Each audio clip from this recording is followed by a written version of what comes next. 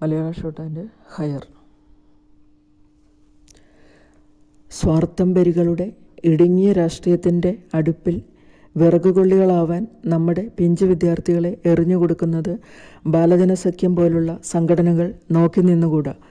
ലക്ഷ്യബോധത്തോടു കൂടിയ തികച്ചും സമാധാനപരവും സൃഷ്ടിപരവുമായ ഒരു സതുദ്ദേശ പ്രചാരണത്തിൻ്റെ കാറ്റ് കേരളത്തിലുടനീളം വിദ്യാർത്ഥികൾക്കിടയിൽ ആഞ്ഞടിക്കേണ്ടതാണ്. ഒരു വമ്പിച്ച സാംസ്കാരിക സദാചാര ധാർമ്മിക ബോധം യുവ തലമുറകൾക്ക് പുതിയ ഓജസ്സും കർമ്മശേഷിയും നൽകണം.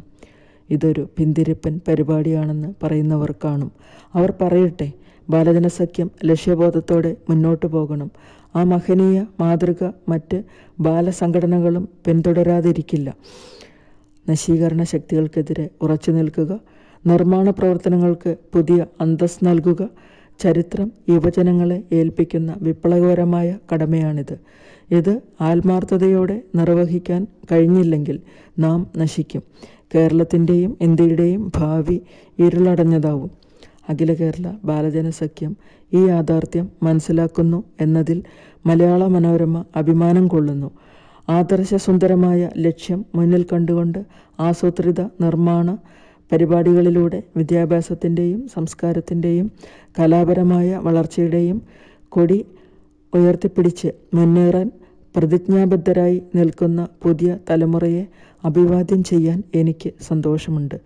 അതിനുവേണ്ടി എല്ലാവിധ സഹായ സഹകരണങ്ങളും വാഗ്ദാനം ചെയ്തുകൊണ്ട് ഈ നിർമ്മാണ മഹായജ്ഞത്തിന് ഞാൻ വിജയം ആശംസിക്കുന്നു. അഖില കേരള ബാലജനസഖ്യത്തിൻ്റെ പ്രഖ്യാപനം പ്രവർത്തനത്തിൽ വരുമ്പോൾ വിദ്യാഭ്യാസ രംഗത്ത് ഇന്ന് കാണുന്ന അനിശ്ചിതത്വം ഒരു പരിധിവരെ അവസാനിക്കും. വിദ്യാർത്ഥികളെ സംബന്ധിച്ചിടത്തോളം ഒരു വിഭാഗം നിർമ്മാണ പ്രവർത്തനങ്ങളിലും പഠിത്തത്തിലും ശ്രദ്ധ കേന്ദ്രീകരിക്കുമ്പോൾ സമര നേതാക്കൾക്ക് വിദ്യാലയ അന്തരീക്ഷത്തെ കലുഷിതമാക്കാൻ കഴിയുകയില്ല. മാത്രമല്ല, വിദ്യാർത്ഥികളിൽ ഒരു ന്യൂനപക്ഷം മാത്രം വരുന്ന ഒരു വിഭാഗത്തിനും തങ്ങളുടെ സമരതന്ത്രം മാറ്റിവെച്ച് വിദ്യാലയ ജീവിതത്തിലേക്ക് മടങ്ങിപ്പോകേണ്ടി വരും.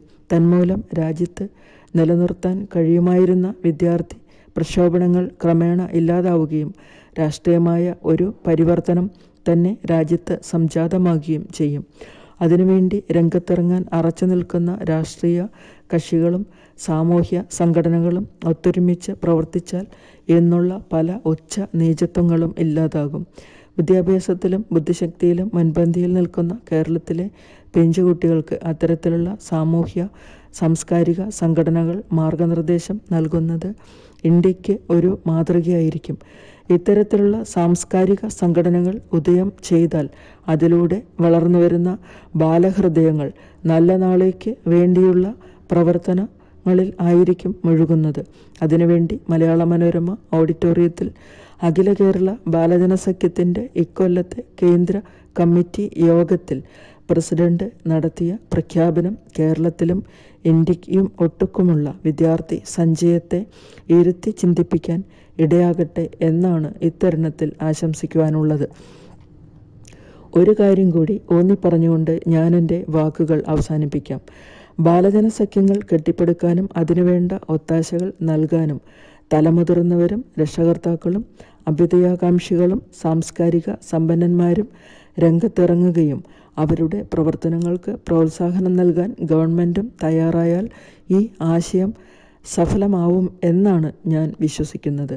കേരളത്തിലെ മറ്റ് ബാലജനസഖ്യങ്ങളും ഈ പാത പിന്തുടർന്നാൽ കേരള സംസ്കാരം വളർന്ന് പന്തലിച്ച് ഒരു മഹാസംഭവമായി തീരുമെന്നും അതിനുവേണ്ടി വിദ്യാർത്ഥികൾ രംഗത്തിറങ്ങുമെന്നും നമുക്ക് ആശിക്കാം.